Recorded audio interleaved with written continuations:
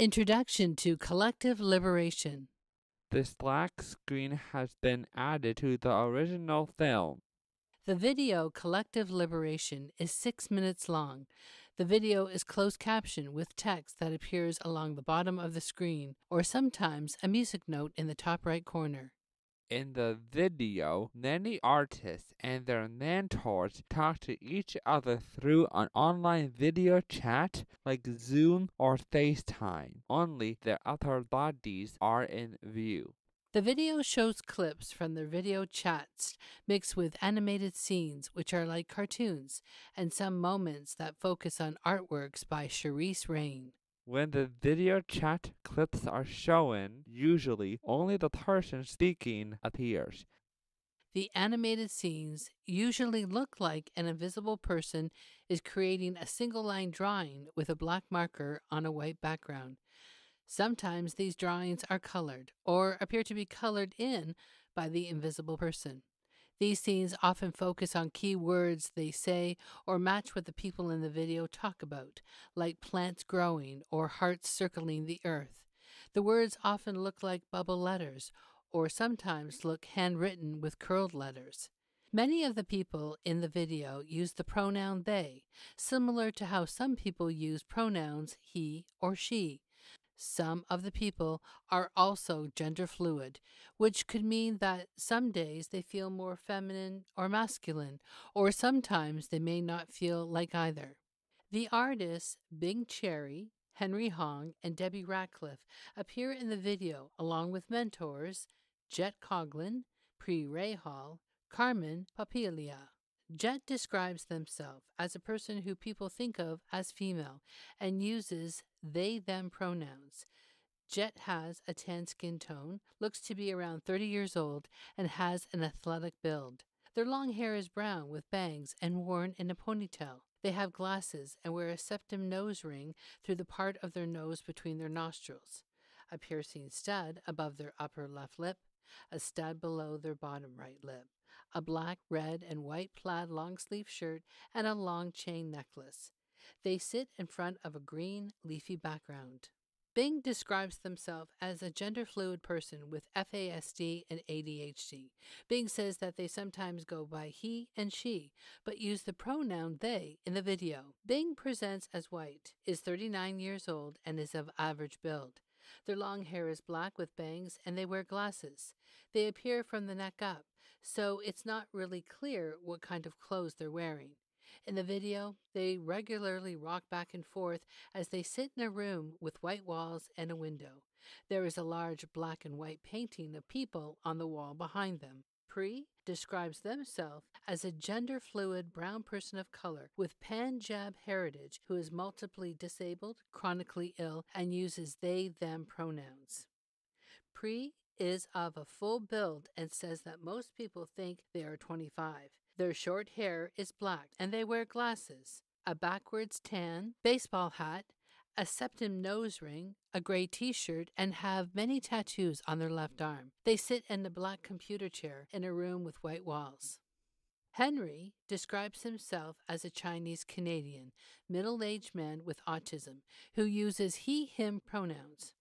He is of average build and his very short hair is black and gray, which some people call salt and pepper, and he wears glasses and a red sweater or black shirt. He appears mostly from the neck up and sits in a room that looks like a dining or living room with a cabinet and tan-colored walls with paintings that hang on them. Carmen describes himself as a non-visual artist instead of using words like blind or visually impaired. He has sickle cell anemia, which causes severe chronic pain and intense episodes that are known as crises. He uses a detection cane to navigate his surroundings. He calls it a detection cane rather than a white cane because he peeled off all the red and white tape when he started using it. His black hair is covered by a brown leather cap, and his short full beard is also black. He wears headphones, a white shirt with a small brown print of leaves and mushrooms, and over it is a plaid flannel shirt that is open. He sits in a room with white walls. Just behind him is a stand that holds several hats. Debbie describes themselves as a person with a disability called Williams syndrome, who uses they-them pronouns. Debbie says their cultural background is white with Mi'kmaq and French heritage, with white beige colored skin, and are 55 years old. They also say they have the nose of a dragon, ears that stick out like an elf, small hands, and are about the size of an elf. Debbie's short pixie cut style hair is light brown, and they wear glasses, a colorful cloth face mask, white earbud headphones, and a black hooded sweater. They appear in front of a blurred background. The video will begin now. White text in capital letters on a black background, visualizing justice. Collective Liberation, featuring Henry Hong, Pree Rehal, Big Cherry, Jet Coghlan, Cherry Rain, Rebel Black, Debbie Ratcliffe, and Carmen Papalia. The words, "What is collective liberation?" in yellow letters surrounded by stars with black outlines. The stars get bigger and smaller. An abstract artwork with bright yellow, purple, red, and white layers of spirals on a black background called Happy Sunny by Cherry Rain. An abstract artwork with squiggly color splashes and scribbles of green, blue, and purple called The Ocean by Cherry Rain. Even though not everyone has come from the same circumstances, I could see that in a way we are just like fighting for the same cause. Jet Coghlan. In the fight of struggle, I do believe that every person has something to contribute. There's no person who is like just an object or is useless. It's like we all have different abilities and they all don't have to be the same and they don't have to be standardized, right? Like recognizing that we all come from very different backgrounds, but we do understand that we are all sort of kind of like seeking something really similar, which is like collective, like liberation. I hope that makes sense. Big Cherry. Yeah, that does. End Makes of sense thought. to me. Yeah. Pree Rehal. Do you have any ideas about that? Any thoughts on collective liberation? Henry Hong.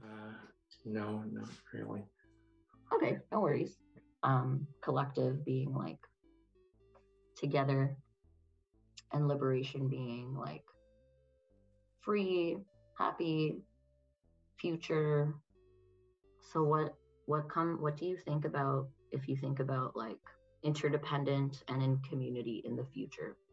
I feel happy. I feel alive. I love that. The word happy in big colorful You letters. feel happy and you feel alive. The word alive in big white letters. Carmen Papalia. There's this disabled scholar and curator whose name is Eliza Chandler.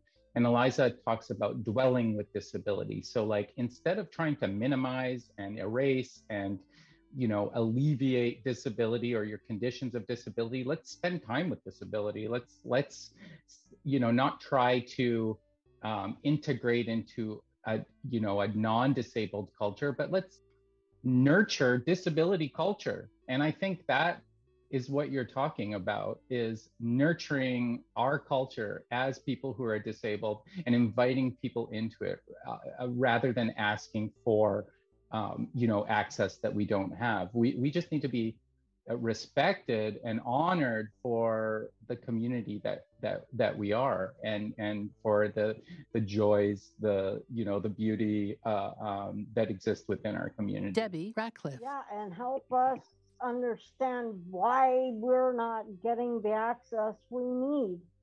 Tell us why. Jet.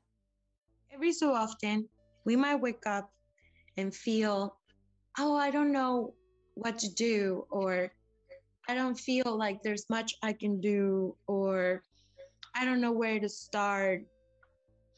And I think that kind of mentality is not easy to like get out of that train of thought and like really do the opposite action. But I want to remind people to like just try your best. Like imagine, like put your imagination to flow, especially in those times when you're feeling that things are not getting better, that things are not changing.